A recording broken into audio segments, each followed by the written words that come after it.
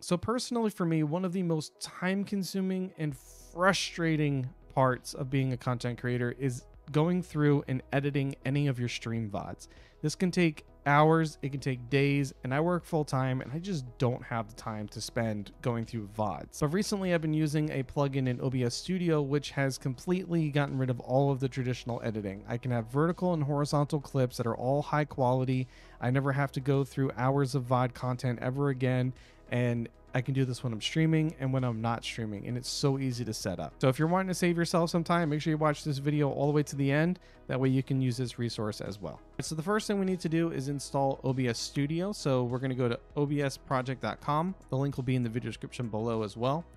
And we want to make sure that we are going to be on version 29. Now, right now, if you go there, it's going to be 29.1.3, so that's perfectly fine. I use version 29.0.0. As long as it's version 29, that's all that matters. But once you have OBS installed and open, go ahead and close OBS Studio so we can install the plugin. So this is going to be where we're going to get the plugin from. I'm going to link this in the video description as well. So I'm going to refresh the page here so that way it will do the countdown at the bottom here saying that it will begin download, and then it should automatically start it for you. So we're going to save it to whatever folder you want to save it to, install it, run it, and then we'll choose a folder that you want to install it all to for the plugin. And then once it's done, then you can hit finish, and then we can reopen our OBS Studio. So now that we have OBS open, if you look over to the right-hand side, you're going to see that the plugin has added a vertical window. You also have your vertical scene, and then you have vertical sources. So for you, it's going to be just a black box, which I'm going to show you how to customize.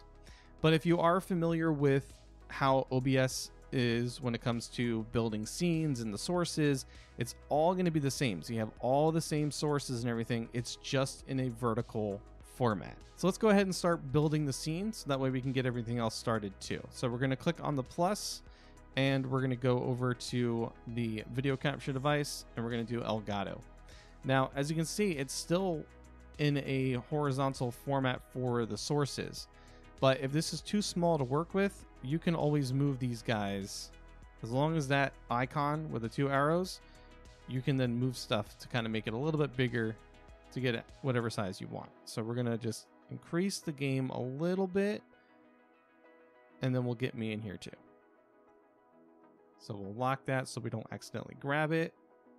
And then we'll bring in the webcam. Yep. It's a little too big. So the next thing we have to do is set up the actual settings for this to work. So we're going to go into settings, and under the generals tab, if you go into output, you want to make sure that you have these two checked: the automatically start replay buffer when streaming, and keep the replay buffer active when stream stops. Then we're going to go to output, we're going to go to recording, and you want to give yourself a folder that you want all these recordings to go to. Then we're going to go to replay buffer, enable the replay buffer, and you want to set it to a certain duration. So the way the replay buffer is going to work is whatever happened before you hit the button. So if you got a really cool like kill streak and you killed like a whole squad and then you hit the button, it's going to capture 60 seconds before the button was pressed. But you can change this to whatever you want it to. Then next, you're going to want to go to hotkeys. In hotkeys, you want to make sure you set up a vertical start recording and stop recording button. You also want to make sure you have the start replay buffer and stop replay buffer. And then we want to make sure that we have the replay buffer save replay and vertical backtrack save replay. So those are the only ones you got to worry about. And all you got to do is just click in these boxes and then press a button on your keyboard, and that's going to be the hotkey. Now, if you want to take this a step further, if you have a Streamdeck, then you can actually set this up in a Streamdeck once you set up the hotkeys in here.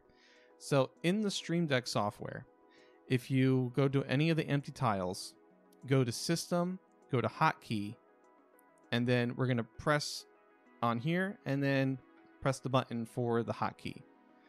So that's going to be just to record. That's how I do it. You guys can set up multiple tiles to have different hotkeys and stuff, but that's essentially how you set a hotkey up in your Stream Deck. So once you have that all set up, then go ahead and hit OK. So now that we've set up the main settings in OBS, we need to also set up the settings here for vertical settings. So we're going to click on the gear here, and it's going to open up the vertical settings window. And inside of general, you have your resolutions. You want to make sure that it's going to show the 1080 by 1920.